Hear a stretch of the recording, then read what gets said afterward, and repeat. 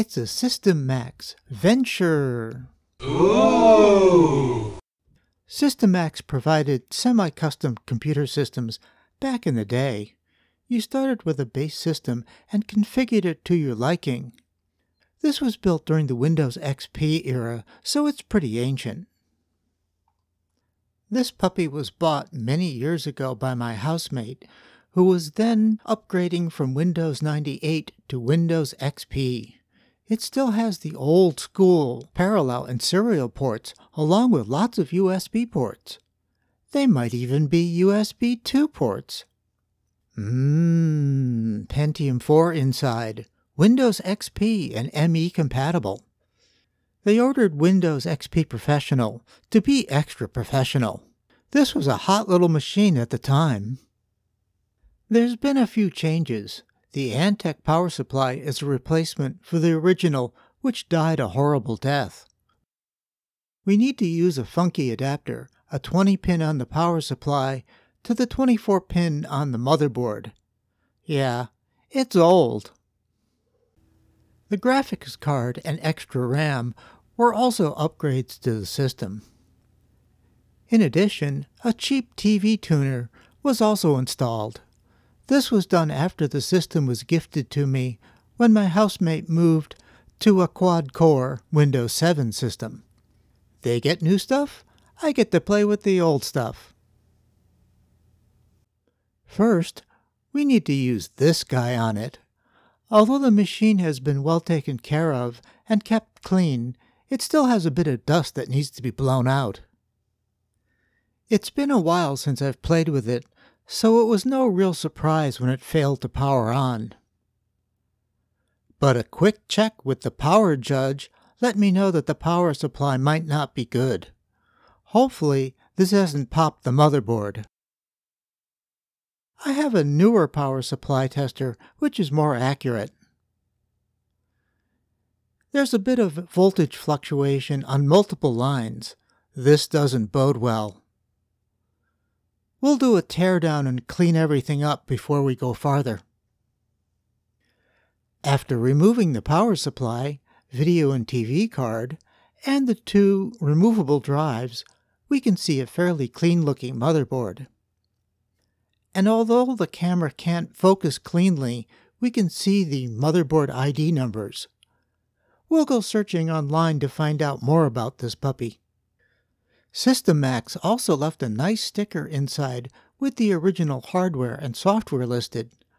My cell phone camera won't focus well enough, but the important information, the motherboard type, can be sussed out. The motherboard is an Intel D915GAG. It's a micro ATX board supporting Celeron and Pentium 4 CPUs. Since this was a discontinued model, I had to do a little digging to find the manuals and the specifications. The CPU is a Pentium 4 630, sort of on the lower end, but since the machine wouldn't take anything better than a single-core processor, we'll leave it alone. Since the system came with 2 half-gig memory sticks, and the slots are all used up, I'm pretty sure we have 2 gigs total installed. That's pretty close to the maximum for a Windows XP system. For a hard drive, we have a 120 gig Seagate drive, which is appropriate for the age of the system.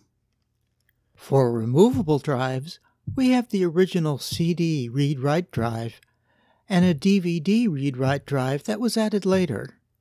Since the new DVD drive is a SATA drive, we'll remove the CD drive to cut down on the messy cables inside. The TV tuner card was cheap, and I bought it to play with a couple of years ago. It's pretty much useless, but I'll probably reinstall it because I don't have a better place to put it right now.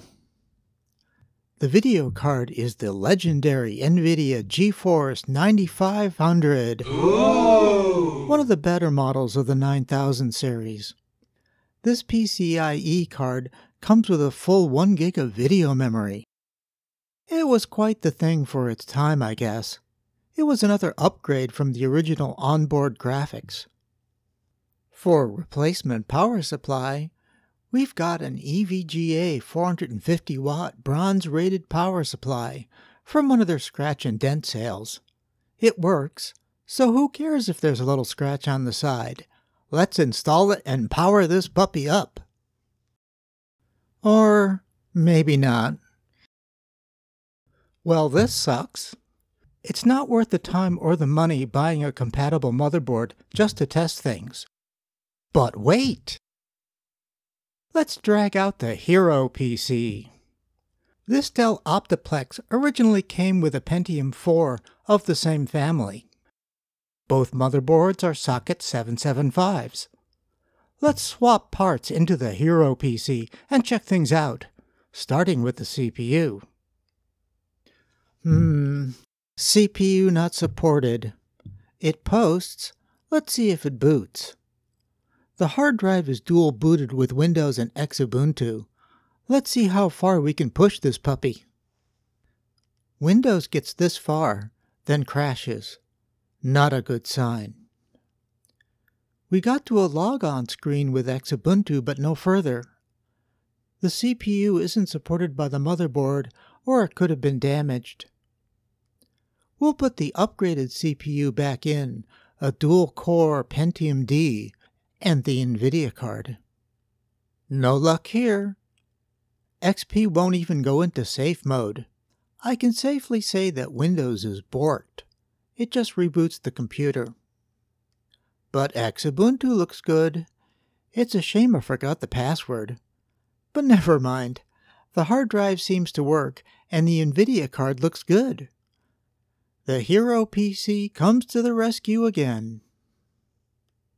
It's a bit of a shame I couldn't rescue this computer, but even good power supplies go bad, and this one probably took out the CPU, or the motherboard, or the RAM, or all three. I'll toss all three. They're really too old to be bothered with. Although the hard drive is small, it still works, and the NVIDIA card is better than some I have on hand. The removable drives can be salvaged, and the case is nothing special, but hey, it's a case. I'm not going to spend any more time or money on this puppy. I gave it my best, but you can't save them all. Thanks for watching, and remember to always stay curious.